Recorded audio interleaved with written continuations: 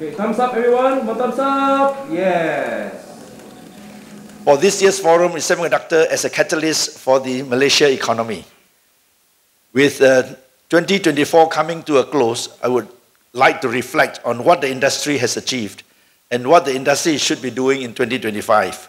So far, 2024 has been a good year for the semiconductor industry. Yang Amat Berhormat, Datuk Seri Anwar Ibrahim, our dear Prime Minister, launched the National Semiconductor Strategy in May 2024, which has garnered a lot of interest worldwide. We have received strong E&E investments in this year, and our E&E exports for the first 10 months from January to October 2024 is 491 billion ringgit, which is up 1.5% compared to last year.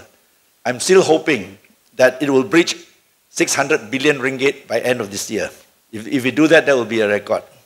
Malaysians must change their mindset from mere users of technology to developer and inventor of technology. Only then will we get higher value creation, the higher profit pool, the higher paying jobs. That's what I think YB Liew have been advocating throughout. This is possible if we own the technology, not only using and manufacturing it. Malaysian talents, you can do it. You have the government support, and you have our support as well. Ladies and gentlemen, let us walk. But we also gather here to ponder a very difficult geopolitical situation. We all are fully aware that the semiconductor industry is at the heart of geopolitical tension. And therefore, we know that we are dealing with very difficult scenarios and very difficult situation in the years to come. The semiconductor industry offers huge opportunity for Malaysia, but at the same time, geopolitical risks are a double-edged sword. So in the first place, the current wave of massive investment into the semiconductor industry in Malaysia over the past 2 or 3 years was initially prompted by the relocation of supply chain away from China due to US-China geopolitical competition.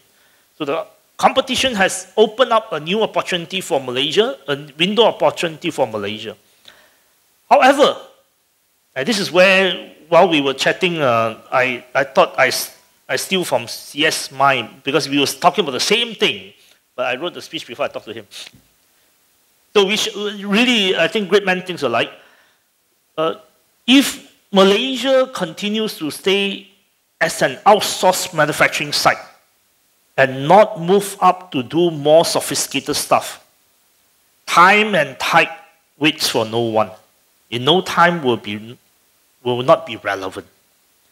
Either because the supply chain is homeshore to the United States and the more advanced economy, or the manufacturing work will be outsourced to a cheaper location. Then we'll be caught in the middle again. Malaysia, especially the semiconductor industry, will have to do more to create Malaysian technologies.